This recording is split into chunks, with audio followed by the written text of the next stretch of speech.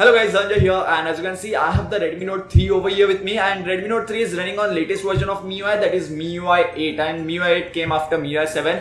And just in case if you're thinking MIUI 7 was so much stable as compared to MIUI 8, I hate MIUI 8, I want to revert back to MIUI 7 once again, then this is the method which you should follow in order to roll back to MIUI 7. And this method will work on all Xiaomi devices. It doesn't matter if it is Redmi Note 3 or Redmi 3S Prime or even the Mi 3. This method will work for sure. And all the data on your device will be wiped. So first of all, go into additional settings, go into backup and reset, select local backups and backup all the data from here. Move that backup to SD card or move that backup to your PC, so that whenever we roll back to MIUI 7, you can simply restore that backup and you will not lose data. And first of all, you will need to disable driver signature enforcement on your PC. Now hold shift button on your keyboard and at the same time restart your computer, or if you have a laptop then restart it.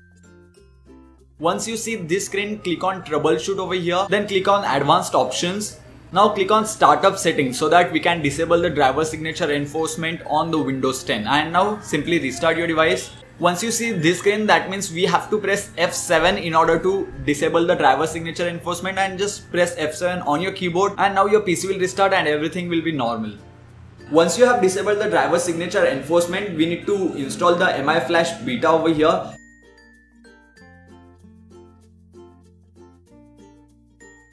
Now we need the MIUI 7 fastboot zip file of your device. I have downloaded it for Redmi Note 3 over here, and just in case if your device is different, like if you have Redmi 2 Prime or Redmi 3S Prime, then you will have to search it a little bit on MIUI forums. I'll try to give direct download links in the description box below, but I cannot guarantee you that I will be able to list down all the devices. So make sure you download the MIUI 7 fastboot zip file. Once that is done, extract it. And now we need to boot our device into EDL mode. So let's assume you have a Redmi Note 3, then simply switch off your device. Then hold the volume down button and power button together in order to boot into fast boot mode. Attach the USB cable to your device. Now open up this folder, that is fastboot EDL. Double click on EDL. And your device will go completely black, and as you can see the LED will start flashing over here. That means the device has booted into EDL mode, and this is the method you have to follow for Redmi Note 3. But just in case if you have Redmi 3S Prime or Redmi 2 Prime, then switch off your device, then hold the volume up button and power button together,